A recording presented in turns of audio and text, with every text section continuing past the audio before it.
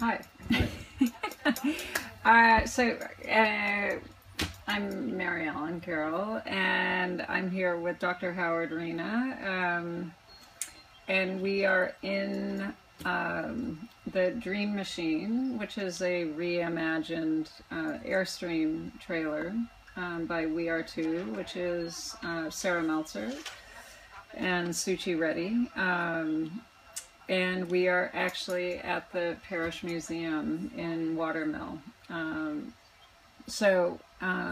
Part of why we are here and what we're actually doing is transmitting over unused television frequencies. So UHF and VHF are now utilized by less than 7% of the population. So all of that real estate is now available. And the FCC, we have an experimental license from the FCC to be doing this with devices that have been developed by my colleagues at Rice University. Dr. Edward Knightley, the lead engineer, has been Ryan Guerra. And so what we're looking at and what's here and how this is being transmitted is over a software-defined radio. So we're wirelessly connecting to the parish, which would be impossible with regular Wi-Fi. And so this is what's, basically the future. So just a few things about Dr. Howard Riina. So he's a professor, vice chair, Department of Neurosurgery, director of the Neurosurgery Residency Program, director of Endovascular Neurosurgery at NYU, Brooklyn-born, yes, educated jointly at Franklin and Marshall and University of Pennsylvania with a bioengineering degree. Went to Temple for med school, then to Cambridge. Has had numerous awards, fellowships. One of the things that always strikes me in reading is about skull-based surgery, which we can talk about, and specializes in cerebrovascular disorders of the brain and spinal cord, none of which do we want to have, but if we do need the doctor, it's going to be Dr. Howard Riina. So thank you, and also a good friend. So here we are, we're sitting in front of this advanced technology that we're treating really as a kind of material, right, to talk about how sort of retrofitting these spaces. And I think one of the things, you hear about neurosurgeons and that process of how did that become, first of all, the area that you wanted to specialize in? Oh, neurosurgery? Yeah, and then also the other areas that you are focused on specifically with... Sure. Yeah. Well, my original attraction to neurosurgery was after I read an article when I was about 12 or 13 years old about a neurosurgeon, actually in New York City, who was at NYU at the time. And I read an article that he was sort of profiled in a series of articles in a magazine. And I sort of followed that whole series. And at that early age, I decided that this was something that I wanted to do. Ironically, by the time I was at Penn and doing my bioengineering, he became the head of neurosurgery at the University of Pennsylvania. And he gave me my first summer job. And I eventually wound up being trained by him, and now he's actually a close personal friend of mine. He's almost 80 years old and still practicing, but getting close to the end of his neurosurgical career. So that's what originally attracted me to neurosurgery. And I was very, very fortunate in being exposed to some very sort of pivotal figures in the area of neurosurgery that I work, which is this area of cerebrovascular neurosurgery. And I've managed to work and be trained by some very talented people. So translate that for everyone. As far as the area that I work in? So I like to work within the vascular space, so the blood vessels. And the reason, very early on, I was exposed to an area that was just starting to develop in neurosurgery. So traditionally, when you have a blood vessel problem in the brain or spinal cord, you have to go inside. And so you have to make an incision on the head, a window in the bone, and go in and fix the blood vessel problem. If it's an abnormal collection of blood vessels, you have to remove it. If it's a weak area on a blood vessel, you have to repair it. And if there's a stroke, there was very little that we could do. And I would say about 25 years ago, a new area sort of started to emerge, which was using some of the techniques that the interventional cardiologists and interventional vascular radiologists were doing, where we would access the blood vessels with wires and catheters or plastic tubes and bring those up into the brain or into the blood vessels of the spinal cord and repair things from the inside out. And so sort of work inside the vascular space. And to me, that minimally invasive way of doing things through a needle stick in the groin was sort of part of that whole idea that, you know, this revolution in surgery. Surgery started out as this maximally invasive type of field in medicine, and now has become this minimally invasive. And even our open operations, now we've been pioneering this type of surgery where we use very small openings when we have to physically go in. Say we use the eyelid as the incision and make a small window in the bone instead of the big sort of openings that we used to use. But still, a lot more has been done with this minimally invasive space, and I thought that was sort of the sort of the area of neurosurgery and the sort of very exciting and sort of cutting edge. There was a lot of device design involved and ways of injecting medications to achieve some of the same things that we used to achieve with open surgery. And so that's for a long answer. That's how it wound up that way. How I mean, how does one go from then, you know, being interested to that to then also then being in the surgery and cutting open your first skull and what that, I mean, of course you observe for many years before you're actually doing. And then another thing in terms of the development of technologies that go into the body, right? So I'm thinking of like DeBakey and Cooley and when they used the you know, coffee machine as a model for a pumping system for some of the early work that was being done on the heart-lung machine and the diversion of that. So, I mean, the brain it's a whole other universe, of course. So, just talk a little bit about those two areas. Well, I mean, I think we all need a foundation to develop new technology on. And you only get so much in school. You get so much of the principles of engineering and the principles of physics, but then a lot of it has to do with sort of absorbing what you see around you. And so I do a lot of device design right now, particularly in the intervascular space.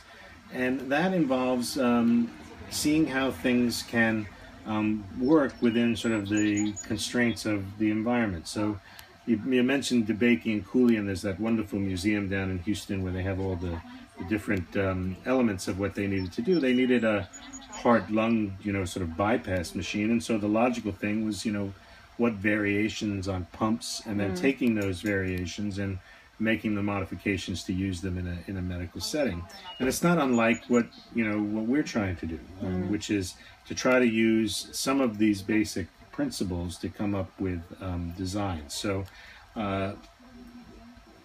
if we treat these weak parts on a blood vessel wall called an aneurysm, an aneurysm when it ruptures has a very high mortality rate, and patients that don't die can be seriously affected for the rest of their lives. Now, traditionally, and the first aneurysm was operated on 70 years ago, that operation has changed very little over that period of time. You make a window in the bone, you go in, and you put a metal clip, and you sort of pinch off the aneurysm.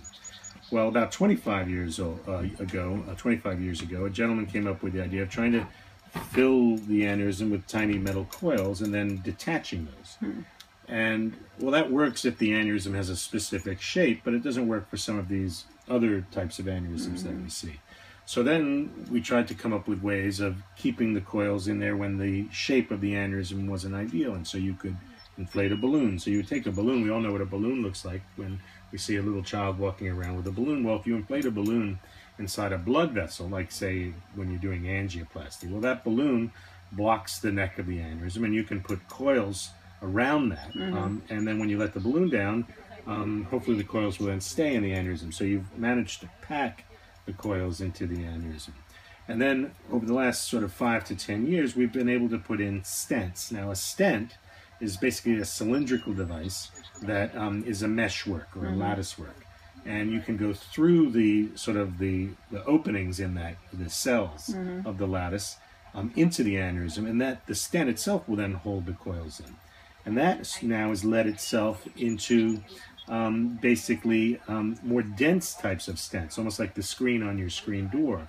And what happens with that is that the cells, the inside of your blood vessels, are lined with cells that are alive, and those cells will grow over the stent or this lattice work, and by growing over the stent, they'll essentially exclude the aneurysm over time. So you'll grow a new vessel from within. Wow. And so, but that works in a straight segment or a cylindrical segment. So one of our devices now is a device that actually can be put up in a bifurcation, an area where blood vessels split. And so you have to come up with a solution how to go into one limb of the bifurcation and then pull down and go into the other limb and deliver your device. And so it just really depends on what you're exposed to out there, and then sort of absorbing what you see in the world around you. And ironically, or not necessarily ironically, is that a lot of things come from nature. You see things, you know, in the real world, and that have, you know, really profound effect on how you come up with your solutions. In fact, when I talk with patients about their aneurysm and how the vessels grow and how aneurysms and where they grow, the natural example is a tree. I mean, trees grow, trees grow, and basically what they do is where the branches come off, that's the same way your blood vessels develop. And it's an excellent way of describing that to patients. And so there's a lot of solutions that also come from the natural world. And what about the made world and the design world? So when there were a couple things that in hearing you talk about this, one, the screen, the networks, right? So networks and mesh networks, right? So one of the things with, you know, this technology and the radio frequencies is that mesh is a way of creating, you know, it's basically you're putting all of these Wi-Fi devices that link together, and they create a sort of, it's called a mesh network. And so it provides a blanketed coverage, not particularly, you know, it can be broadband, but it can be much slower. But there's, you know, there's other ways of like seeing something, as you said, like the nature and the tree, to come up with some kind of solution to some you know, existing problem, right? That you wouldn't think about, of like, oh my God, look, that's how that system is functioning. Maybe this can be.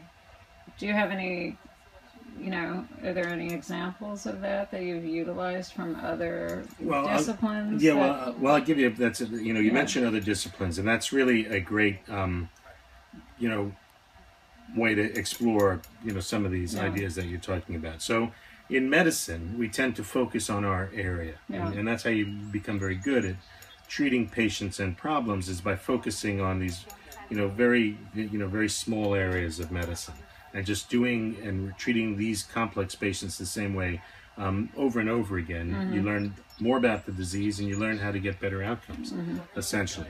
But in a way, it limits your ability to come up with novel ways to have solutions for problems. And I'll give you a great example on some projects that I've worked on. And one is an ongoing problem. So I have a patient who had a head and neck cancer.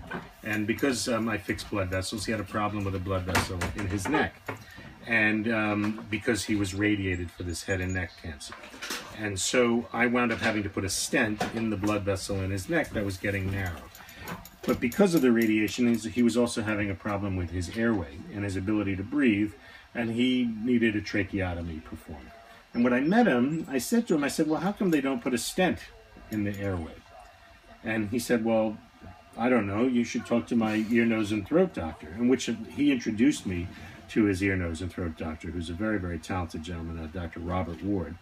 And we met and we discussed, and it turns out, well, there are stents for the airway, but their design is about 20, 25 years old. Mm-hmm. And no one has really approached the problem from the modern way of looking at devices that go inside spaces. And the interesting thing is, well, if you think about it, a blood vessel is a cylindrical tube, and the airway is a cylindrical tube, and a lot of the organs in our body have cylindrical spaces.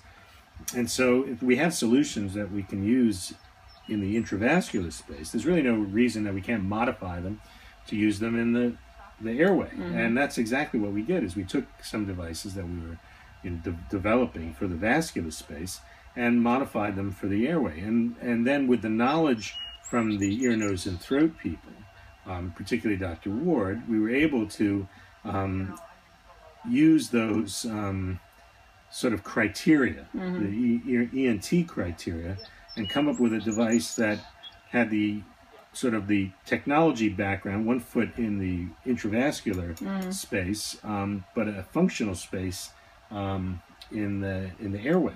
And we have now a prototype device that we're working with the FDA to go and work and do the first human patients with this device. This device sits in the airway below the vocal cords, but in people that have either radiation damage or injury to the vocal cords will become opposed. And if they're opposed, then people can't pass air through there, and they'll need a trach.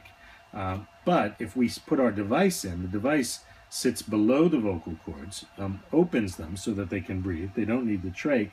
And because it doesn't touch the vocal cords, it allows them to phonate. Wow. And so that's a way of bringing two disciplines together, and everybody bringing something else to the table. And that actually works quite well. Because, you'll bring somebody into the room and you'll say, well, I want to do this, this, and this. And you'll say, well, I can't do this because of this problem. Whereas the guy coming from the other field will say, well, why not? Yeah. They're not bound by the rules that you think you're bound by. Mm-hmm. And so they just point that out to you. And you do the same with them. And so that's an exciting way to develop and design physical devices. Mm-hmm. So, what do you see? So one of the things that we've been talking about is also, real estate and open access. And so for instance, what is sitting behind us is actually, a kind of redrawn map of all the radio frequencies. And the one thing is that people understand, the physical layer of things, right? Being on the ground, and that this piece of property is for sale. And we started out yesterday and talking with this woman, Katie Baldwin, who has Amber Waves Farm, which I want to introduce, follow up to Anne about that. But with that, then when you go into these other spaces that are invisible, like inside the brain, and understanding, and who really, who are the, really privileged people that do have that knowledge base, we know that, now there's this unused frequency, which is this blank area, which when you see it in relation to everything else, this is unoccupied right now. So in seeing, your stroke patients and other patients that undergo these procedures, what actually then happens in that space, and can certain activities or functions shift to some other? So let's get there. Yeah. But let's first talk about waves. Yeah. And talk about imaging. Yes. Of the brain. And so when a patient comes into the emergency room now, they have some type of neurological problem, or even a non-neurological problem, they'll often get a CAT scan, and after that, they may even get an MRI scan. Mm-hmm.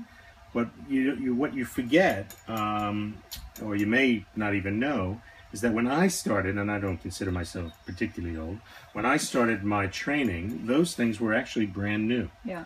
You know, MRI scanning, even though it was sort of the technology grew out of research that was being done in the 70s and 80s, out of the music industry. EMI was actually the company that financed the research that led to MRI imaging. I didn't realize that. Why was that? Just because, again, we're getting into waves and imaging, but this technology is relatively new. So the first CAT scanners appeared on the scene in the early to mid 80s. By the time I started my training, we had CAT scanning, but the quality of the images wasn't great. As a undergraduate student, I actually volunteered and was paid to be a contrast sort of, I don't want to say guinea pig, but a subject that got the new contrast agents for MRI imaging. That's how new these technologies are. And so CAT scanning involves taking a block of tissue and exposing it to multiple images of the radiation, and then a computer program reconstructs the tissue. And in the beginning, those were done on a sort of a pixelated basis, almost like the early photographic images and the early digital images. Remember, when you get a digital camera now, it has so many pixels, and the more pixels you have, the higher the quality. So with CAT scanning in the beginning, you had fewer pixels. Now the imaging is much more rapid. You have many more image slices that are obtained with lower radiation doses, and you get very, very clear images now of tissue. MRI, however, functions on a whole different way. Whereas CT scanning relies on X-ray, which is ionizing radiation, MRI imaging uses basically radiation, but not like ionizing radiation, but the radiation that is given off by tissues when they're exposed to a magnetic field. So if you take a block of tissue, in particular the hydrogen ions, if you take a block of tissue, and tissue has a lot of water in it, our bodies have a lot of water in them, the hydrogen ions are all spinning in different directions in our cells, in our atoms.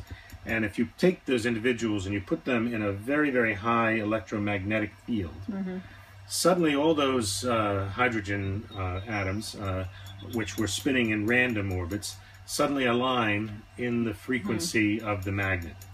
When the magnet is turned off, and that's that banging sound you hear if you've ever had the opportunity to be in an MRI scan. But some people complain about the sound, but that's those magnets being turned on and off. But when you turn off the magnets, they go back to their random spins.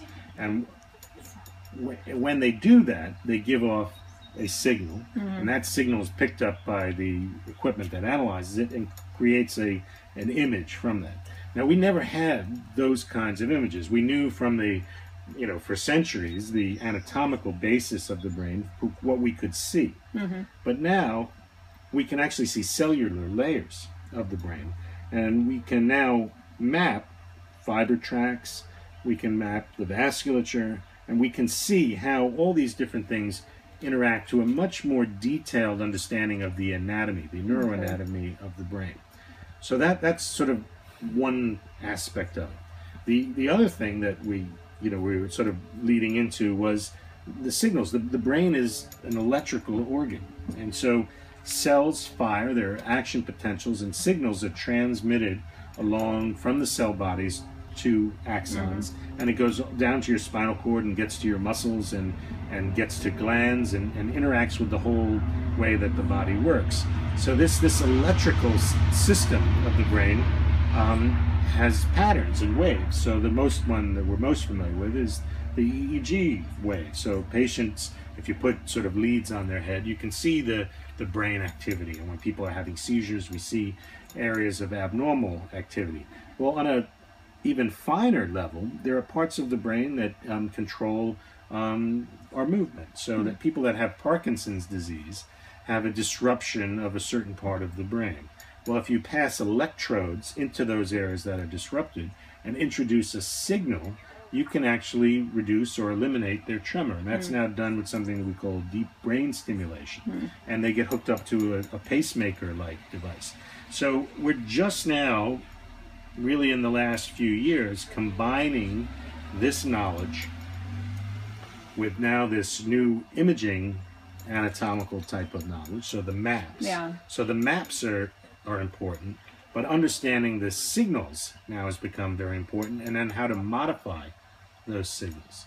And you could look to the future and what's going to happen in the future. Well, there are already groups that are working on individuals that have had strokes and putting stimulators over parts of the brain to try to make other parts of the brain pick up the work that these areas that have been damaged by stroke formerly had. And even outside the brain, you can build sort of exoskeleton now type devices for stroke patients and victims, so that you can try to control their limbs externally with these sort of exoskeleton types of suits. Wow. That was a long-winded answer. No. That was a good. A lot of exciting things in there. So preemptively, right? So DNA testing, like now, right? So I mean, my understanding and talking to some other people that are doing work, oncologists, is that basically everybody has these cancer genes, right? And it's just a matter of them being activated in some way, or whatever your DNA makeup is, that's going to determine if you're going to have breast cancer or some something that would impact the brain, so you'd have an aneurysm. And so where's the point of because you're further down the... Yeah, we're not completely there yet, yeah. but definitely things are heading in that general direction. So only in the last few years have we sequenced the human genome. Yeah. Now we're trying to understand where the different genes and the different functions for those genes and how they interact. And so you can't look at a single gene usually in isolation. So genes code for the production of a protein. The protein has an effect on this location or this tissue. But you're right, there are genes that they code for everything in your body. Not only your physical appearance and what diseases you may be exposed to, but also the natural corrective mechanisms. So just like there may be genes that promote the unregulated growth of what we would call a cancer, there are also tumor suppressor genes that in some individuals suppress the function of cancer. But there's a great opportunity to learn from individuals that have certain types of diseases, because if you can see where the abnormality is when you compare them to the rest of, say, the population, then you might be able to develop target-specific corrections. And so with that, we may be on the sort of the brink of a revolution in medicine, and that's what a lot of people are planning for. So if you talk with, say, a gentleman like a Craig Ventnor, who sequenced the human genome or was involved with that, he probably sees a time in the not so near future where you would come in, your genetic code would be analyzed, and you might be able to identify these problem areas before you had a particular disease. Or once your disease, began to express itself, maybe you could tailor a treatment regimen for that. And so certainly that molecular medicine, as it's referred to now in the universities and the medical schools, is an area that we see major growth in the next decade or so. And also, I'm sure nanotechnologies too coming into. Well, again, I mean, you can control things. I mean, so the fascinating thing, and they've already done this, I think, on a certain level, is they've made those nano propellers, those self sort of propelling, those self sort of perpetual motion machines on a nanotechnology basis, because they generate their own energy sources, and they can use that using mitochondria as an energy source, and sort of things that are done on the cellular level. So I think we will see things like that. I mean, I'm not sure right now. I'm in the sort of the macular side of things, the big sort of, if you think of blood vessels, they're big compared to things that are being done on the sort of nano level. But certainly that may happen.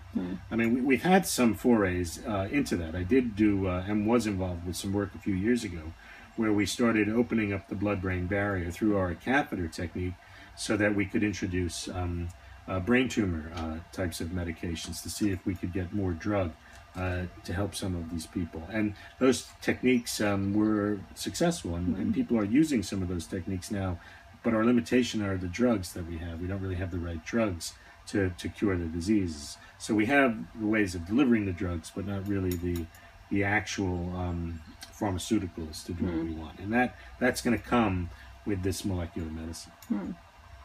So, I mean, it's not too dissimilar of like why we're here and why I wanted, you to be a part of this. I mean, first of all, because I think the work is so important, but this process of the pipeline and how far it extends and who is underserved or under-resourced is something that, is really, now it's a fundamental part of how we all live and work and what can actually be done to it. And so, I think, too, this goes hand in hand with the question of policies and what you end up seeing, on the federal level, right, in terms of keeping this, as a piece of real estate in some way open.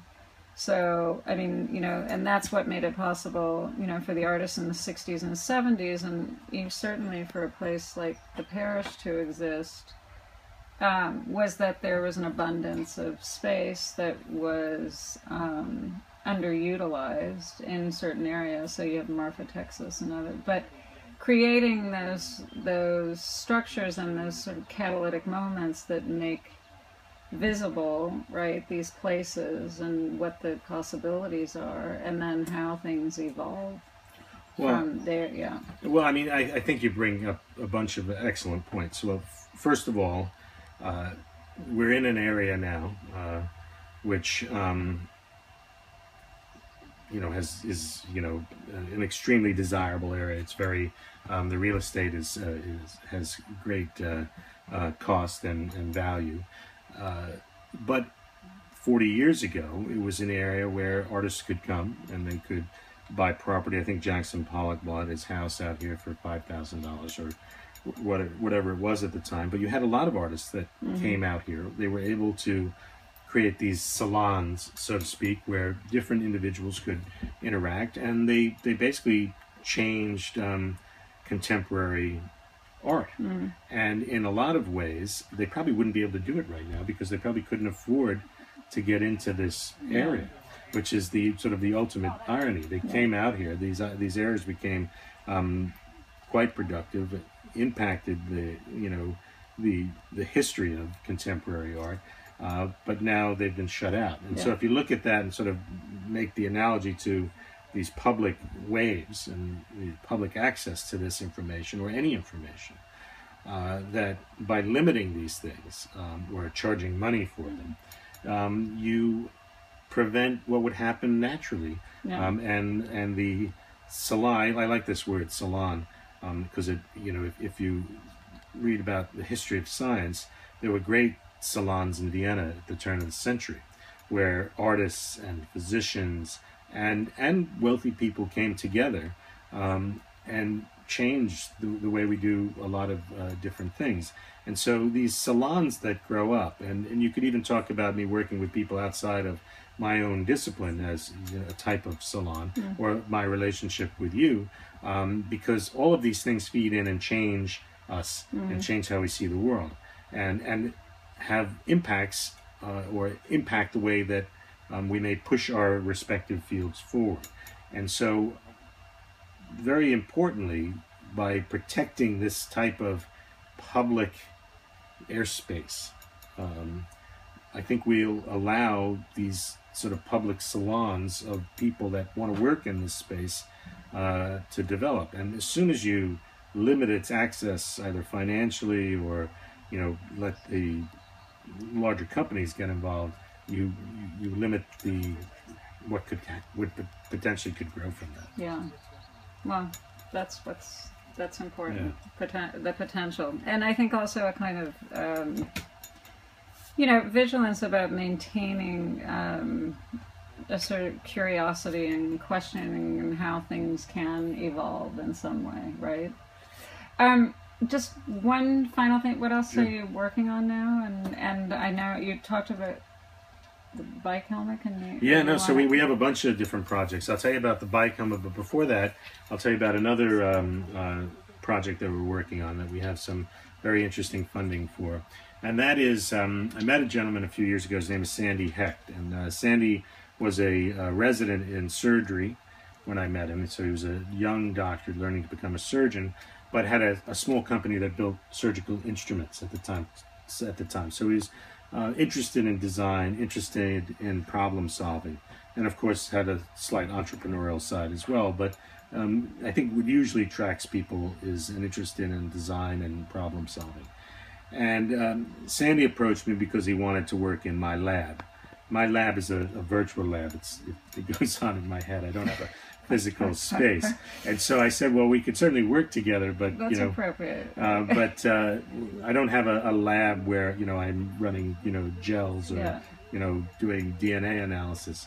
But we do design work and things like that. And Sandy had an idea where we would pick up signals, electrical signals, put out by your periauricular muscles. So the muscles around your ears, going back to our evolutionary predecessors, most mammals can move their ears, and some humans retain that ability, but not all of us.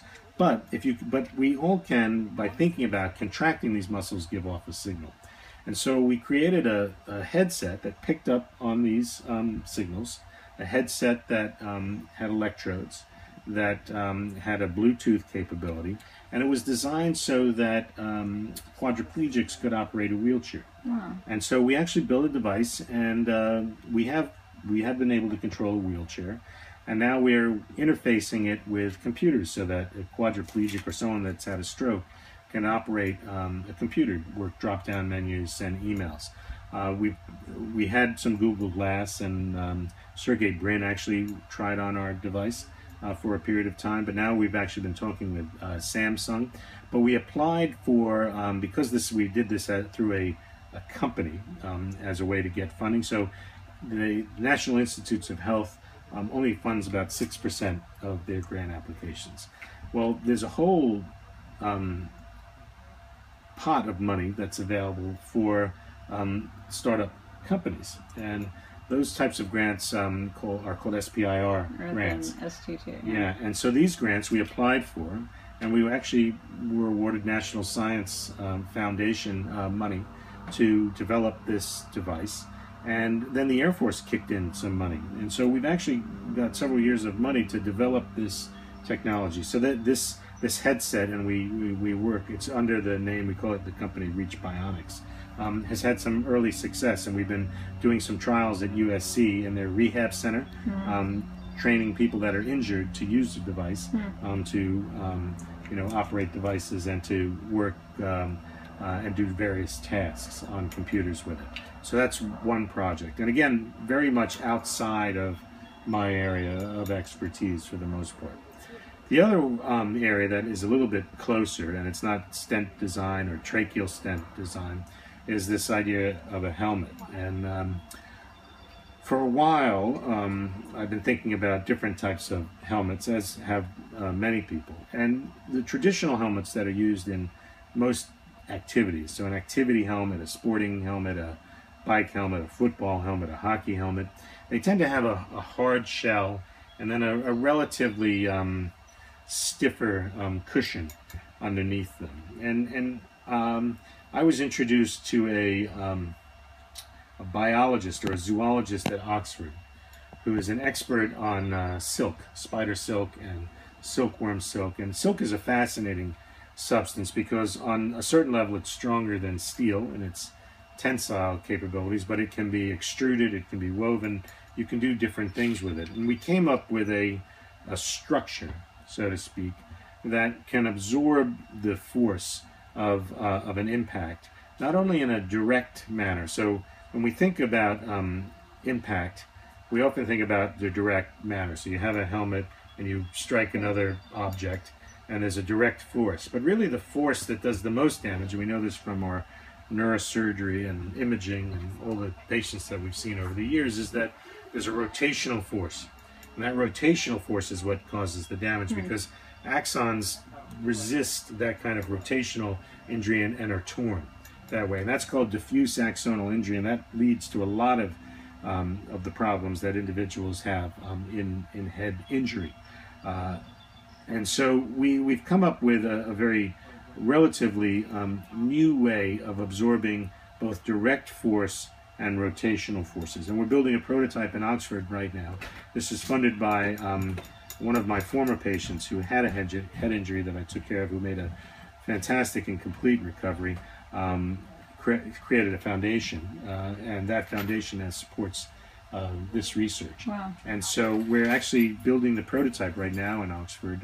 We've already tested the material, and the material did extremely well in the testing. So now we build the sort of prototype helmet.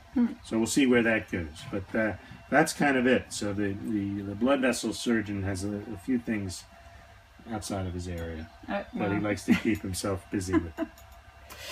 So Howard, thank you. Yeah, my pleasure. I really appreciate it, and you know, we'll again, I think, you know, networks looking at, you know, these other kinds of materials. I think, you know, ending with the silk being used, and it's how the salon. I just want to be part of your salon. You are, and we are here in the Dream Machine. So I love thanks. Thanks for having me. Thanks.